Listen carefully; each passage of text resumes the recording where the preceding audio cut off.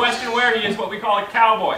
My mother was an educator, who I had for my 3rd grade teacher. But some of you don't know, right after I was in San Luis, when I was born, my parents actually took me to Iran. And so what you're going to find is my godfather was in Iran, first slide. Some of you know him as Ayatollah Khomeini. And what you're going to find that happened in 1979 was he raised me for, he was my secondary father.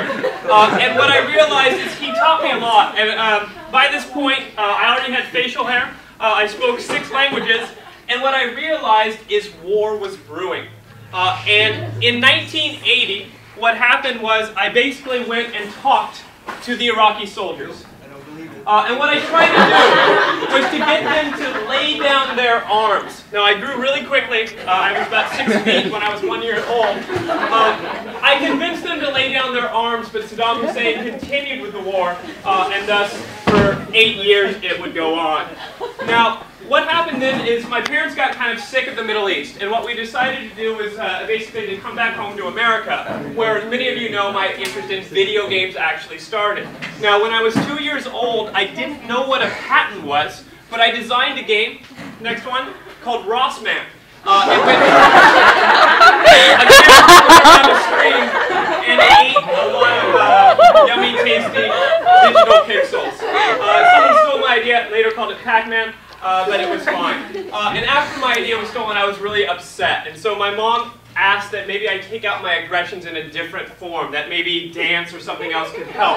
And so what I did tap, and I did swing, and I did a lot of dance. And at a talent show, a man approached me and asked if I would be in his music video. And in 1982, I happened to be, the next one, in Thriller. The most influential videos of that time. Ironically, our president at that time was watching the movie. He saw my moves and knew, based on my moves, Ronald Reagan called me and said, "I know you would make a good diplomat." And so what you're going to find is Ronald Reagan consulted me on a variety of issues. And one of the most serious ones is terrorists had essentially killed 60 diplomats in Beirut the following year, and he asked me what we should do. And I consoled him and I said, well, basically we have to go see the victims. We need to make sure that we are shown, America is seen caring about our soldiers. And then in the next slide, 1983, you can see me with the president there. After this, you're going to find that Reagan and I had a lot of discussion because it was basically the years where the Soviet Union was falling apart. And what you're going to find is I consulted Reagan on a lot of things. And in 1984, when the Olympics happened, what you're going to find is the Soviet Union, because they protested capitalism, actually backed out of the Olympics. But I think we all know the real reason the Soviet Union backed out, 1984, when I won 4 gold.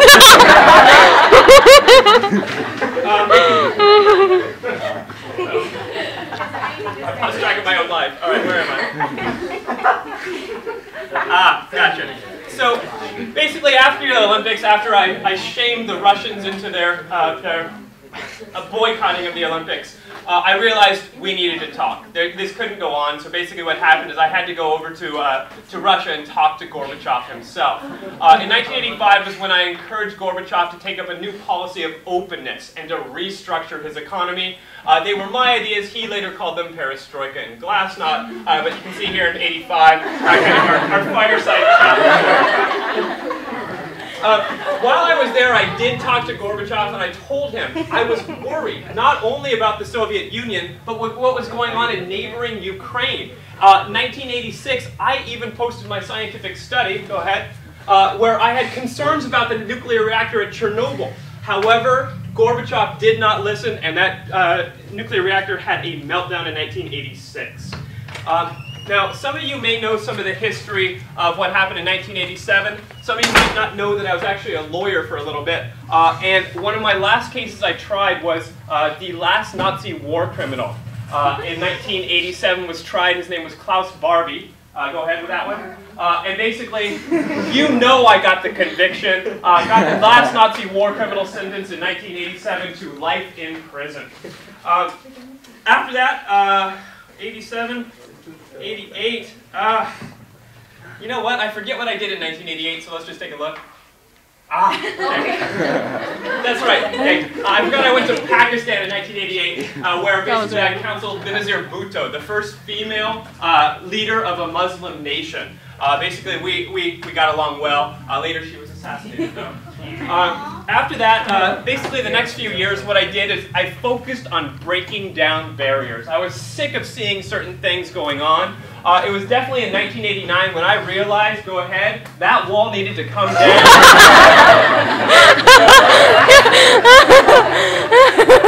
I was that first person to swing the sledgehammer at the Berlin Wall. I single-handedly took down about half of it. Joined in. And in 1990, basically what happened is after I took down physical walls, I also wanted to break down mental walls. 1990, that's when I went to South Africa and basically freed Mandela from prison. The last kind of barrier I needed to break down, most of you know, okay, was just I was going to single-handedly dismantle the Soviet Union in 1991. So I talked to my buddy Yeltsin, and basically in 1991, go ahead, we did that. Essentially that first part. It's the same thing. Yeltsin needed a lot of coaching in 1992. It's the formal dissolution of the Soviet Union, where basically I handed him a plaque and said, hey, it's over.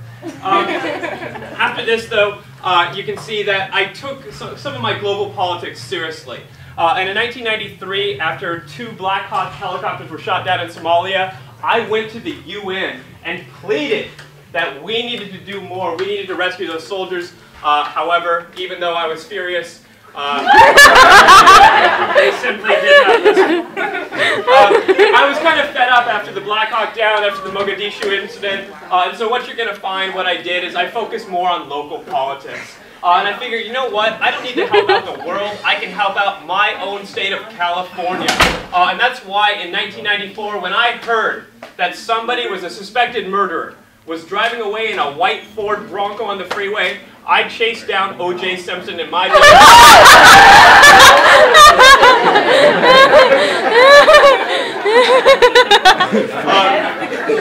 eventually I caught O.J. He was later acquitted, but it's okay. After this, some of you may know I was actually the youngest person ever in space. Go ahead, in 1995, I was on that first flight of the Space Shuttle Discovery. Okay. I did bring my happy mug. After returning from Earth, some of you may know Ted Kaczynski. Name? Sorry. Who? He's also known as the Unabomber. And basically, in 1996, because I was able to track him down, go ahead, I actually captured the Unabomber from my high school Army Day photo. Some of you also know that I enjoy chess. And so after I caught the Unabomber, basically what I did is I worked on my chess game a little bit. I was coaching Gary Kasparov. And what happened was Gary, the chess master, had actually lost to Deep Blue, the IBM computer, in 1997.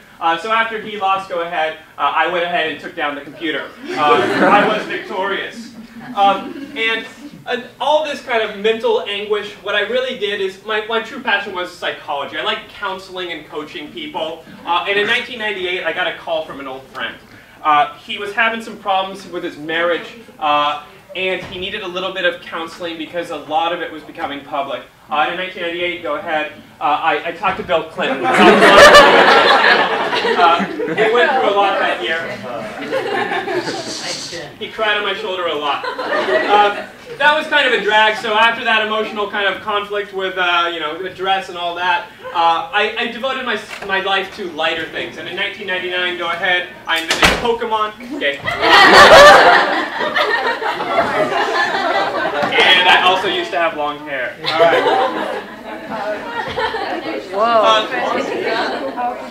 After devoting a year of my life to Pokemon, basically I went back to politics, and I was the one in 2000, go ahead, that figured out, because of Florida, that Gore should have actually had 20,000 more votes, swinging the election to him, even because he won the popular vote. George Bush was our president. In 2001, I removed the Taliban from power in Afghanistan. Go ahead. We had a little celebration, even though they came back later. It was also in this same year that I went to Sri Lanka. where basically the Tamil Tigers had been at war with the government for many years. It was in 2002 where I first started the peace process, even though it did not work. Go ahead. Here I was trying to negotiate peace. Some of you probably didn't know I taught history or taught English at this school because you probably heard what I did in 2003 when I took down Saddam Hussein. I was the one to capture him.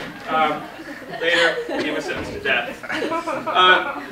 After capturing Saddam Hussein, I went back to my movie career. Some of you saw me with Kate Winslet. Go ahead, in Finding Neverland.